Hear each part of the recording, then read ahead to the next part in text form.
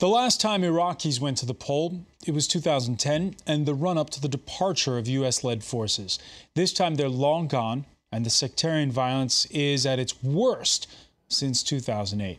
Traffic banned this Wednesday, Election Day, to prevent car bombings in Baghdad. Voting pretty much off the table in mostly Sunni Anbar province, where jihadists have capitalized on the simmering anger with Baghdad's authorities. They've joined the fight there. So what's left of Iraq and its democracy? The last time around, it took 10 months to form a government.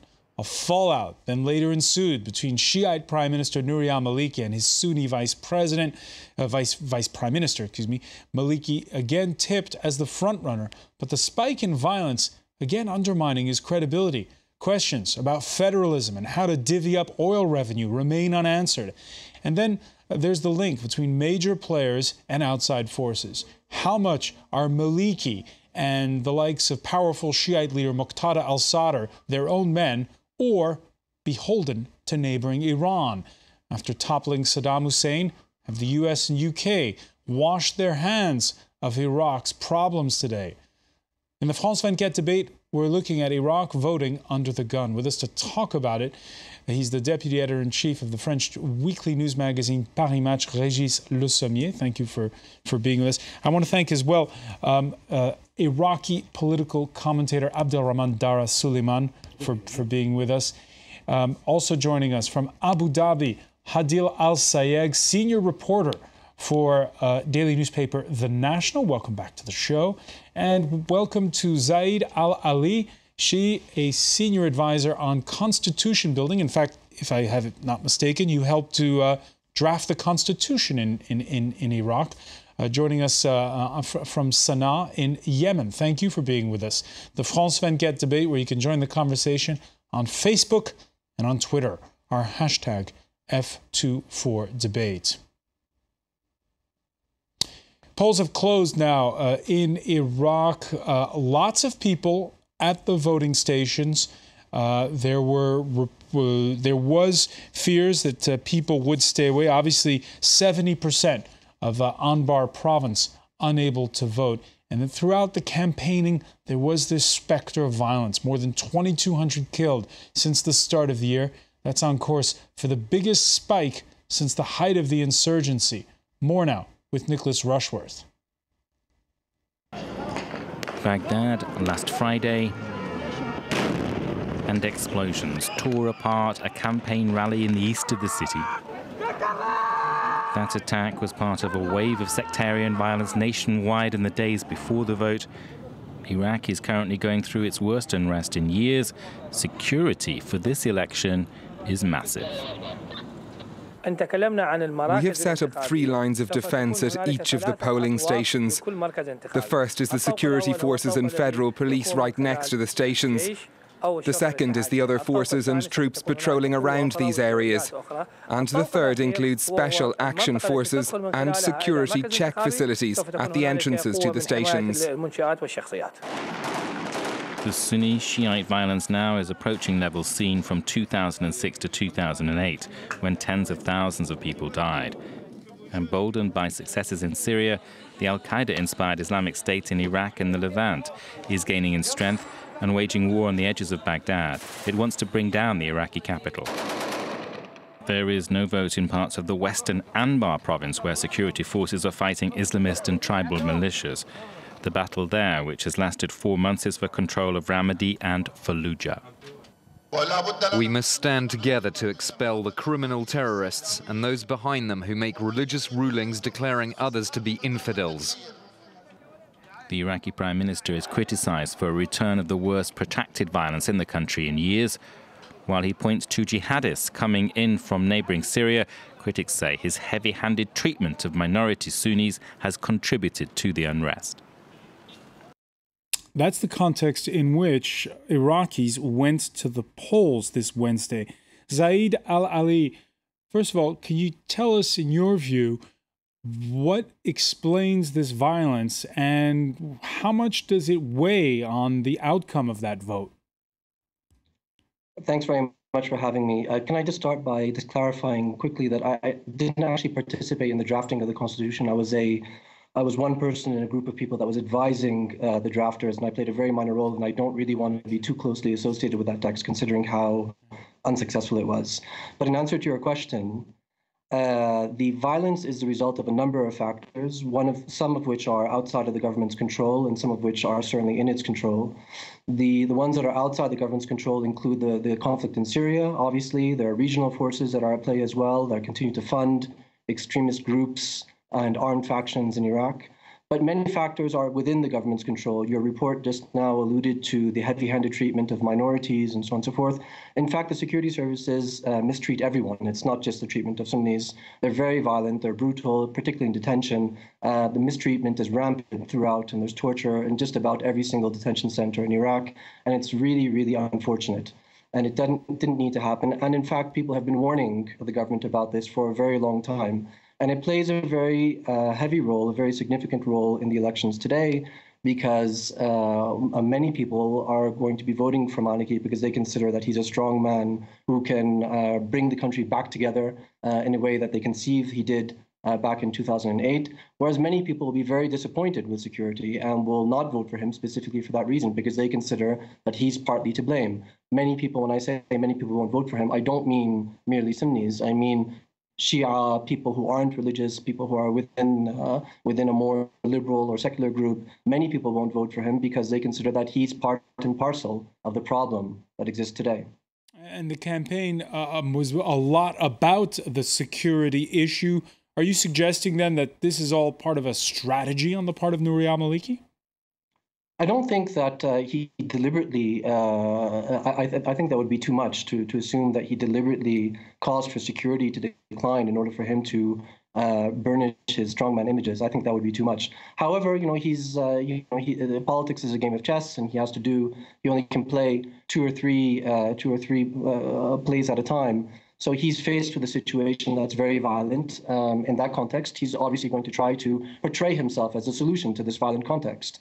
That's something that's very normal. But what's also very interesting is the way in which his electoral rivals are reacting. So if you look at, for example, the electoral coalition of Osama al-Nujayfi, which is called Muttahidun, their campaign is strictly in relation to violence. It's all just about you have to vote for us, because if not, then you may get massacred. That's their campaign strategy. Other rivals, particularly on the Shia branch, many of them blame Maliki for mismanaging the situation with good reason, in my view, because he really has been a contributing factor to the violence. And the mistreatment of people in detention. That's one thing that I mentioned earlier. But there's also corruption, which has also played a very important role in increasing insecurity, particularly corruption in the security sector. You probably know, your listeners and your viewers probably know that in Baghdad, they still use this useless and fake bomb detector as a principal device to search for bombs. And that's as a result of Maliki's intervention, him and the people around him. So many people have very good cause to complain about this. A grim picture, Régis Le Sommier. And just to turn back the clock, the last time there was a general election in 2010, people were expecting doom and gloom on election day. They were expecting doom and gloom to ensue. The deterioration, though, of the situation came much later. And in a way, Iraqis surprised people pleasantly, you might say, at the time. Well, Iraq has this particular way of surprising people on election days, but not after. If you remember the elections in 2005, which were hailed by George Bush at that time, as being the manifestation of democracy in Iraq, which actually split the country because the Sunnis didn't vote and the Sunni and the Shia massively vote and really took power at that back then. Well, this was the trigger point of the civil war, and those elections split the country literally. In 2010, it was a little different. The U.S. were on their way out. There was a sense of, because the Iraqi have a strong sense of nationalhood, and a lot of them, even if they become to different groups, whether they are Shiite or Sunni, wants Iraq to be a nation. It was a little better back then. But if you're talking about a grim picture, all the problems that we see here have been the problems that were there back 5 years ago. Nothing, you know, and talk about Maliki. Maliki is acting like the strong man, fine. But what did he do for the Anbar province? What has been done? He could have avoided the takeover of Fallujah and parts of Ramadi by the Iraqi state of Islamic State of Iraq and al-Sham recently in January. This could have been avoided by being a little smarter and not angering the population of those two towns, which are, you know, really feeling that they are trapped, that they have no future in Iraq, and they don't belong to that country anymore. So this could have been done a lot smarter. Maliki chose the hard way and eventually disfranchised all these people, and they turned against him. And now we have this situation where actually, when you talk about Syria, or the conflict in Syria coming over to Iraq, you have an entire area that goes from the outskirts of Aleppo directly to Anbar, which is basically controlled by jihadists now. And this is a worry. This is a worry for everyone, because it's a magnet for jihadists all over the world. It's their land. Their caliphate is already there. And Maliki played a good part in that, I think. Hadeel Al-Sayegh, do you agree? I agree. I think there's a very difficult situation to deal with. The Iraqis from different political views have not been able to also see eye to eye. I don't see any kind of long-term vision. It seems like they cannot even sit on the negotiating table to discuss immediate pressing concerns, never mind looking at a long-term strategy.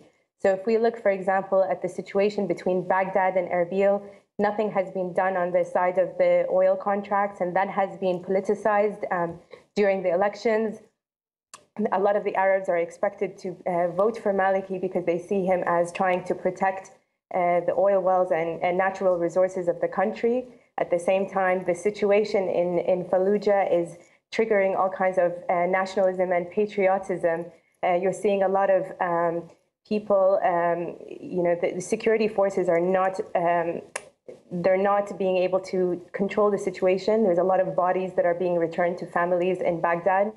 At the same time, economically speaking, the country has been almost at a standstill. Foreign investment has almost halted. If you speak to private equity funds that were very bullish on Iraq about a year or 2 years ago, a lot of them have withdrawn or frozen their operations. Let me ask you, first of all, Abdelraman, Dara, SULEIMAN, did you vote? Yes. You did vote, okay. I did vote. Yeah. And when you cast your ballot, what do you think? What would be the effect of voting in this election in the context that our three previous panelists are described? Yes, generally, if I'm looking to the voting as culture. That's mean as operation, as a process. It's good that to establish a culture of democracy for a long time. I'm looking for we need to establish that.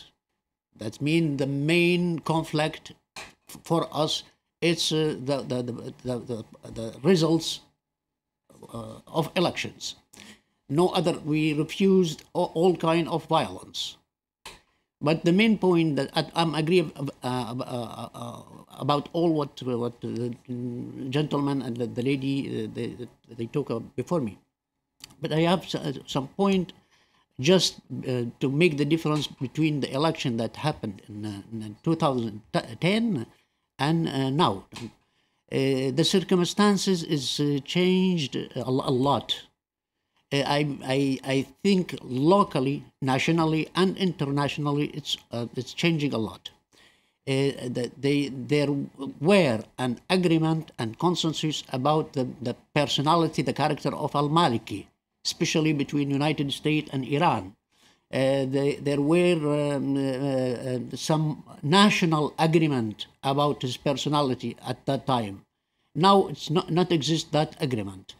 The situation of Iran about Maliki, it's not clear yet. The situation of United States about Maliki is changed because of the position of Maliki So that's interesting. What you're saying is that Maliki in 2010 was the consensus candidate, not just for Iraqis, you're saying, but Iran and the United States as well. There were that agreement. And today it's not exist the same force of this agreement. Maliki changing his mind many times. He promised many things, and he promised in the Congress of Erbil many things with the most of the Iraqi parties, and then he changed his mind. The position about the situation in Syria is considered that Maliki have to still neutral, but in fact he supported Bashar al-Assad. That's mean he's against.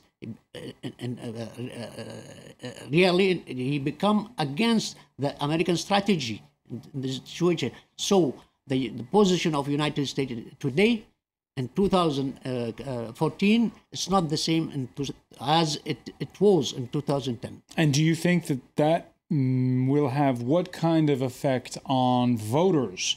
Will voters be voting for him because it's the only way to maybe stop the violence, or will they be voting against him? I don't think that the violence, all the political parties looking for stopping it. Because the violence, in fact, feeding the sectarism. The violence, it's continue the division of the Iraqi people to Shiite, Sunni, Kurd, etc. The violence today in Anbar, we are today in the 5th month, almost, of the violence in Anbar.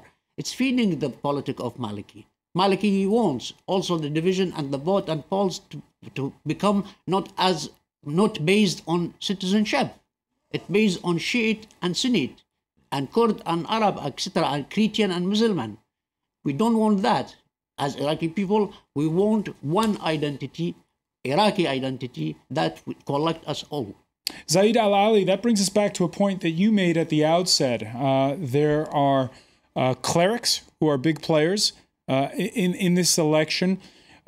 There's the divide, we've been talking about it, between Sunnis and Shiites. I guess you could say there's also the divide between those who are secular and those who are religious? Yeah, that's right. Yeah, absolutely. But as a whole, I mean, Iraqis are fairly religious. I mean, even those that are religious don't necessarily take their decisions based on their religious preferences. But Iraqis as a whole, as your previous speaker alluded to, Iraqis as a whole have not much trouble living with each other. You know, as a whole, as a population, our relationships between each other are fairly good. You know, we don't really have the type of sectarian problems that people imagine that we do. The politicians certainly have lots of problems between themselves, and they do a very good job of exacerbating those problems as a way of increasing their own importance within the existing political structure. But Iraqis on their own, within their own communities, their own neighborhoods, and so on and so forth, you very rarely hear of the types of sectarian problems that you imagine would exist. So you don't hear, for example, you know, an outbreak of violence between neighbors. That doesn't happen. There are lots of Arabs, for example, who live in Erbil. You don't hear of any Kurdish violence against the Arabs. You don't hear that. You have lots of Kurds who live in Baghdad, and you don't hear violence against the Kurds who live in Baghdad, and you don't hear. Maybe your viewers don't know this, but many of the displaced persons who've left Anbar as a result of the violence sought refuge in Karbala province, which is a province of a different religious denomination, and they were very well welcomed in those places. They were very Zaid al-Ali, I'm going to have to interrupt you. We're going to have to take a very quick break, and we'll come back. Stay with us. You're watching the France 24 debate.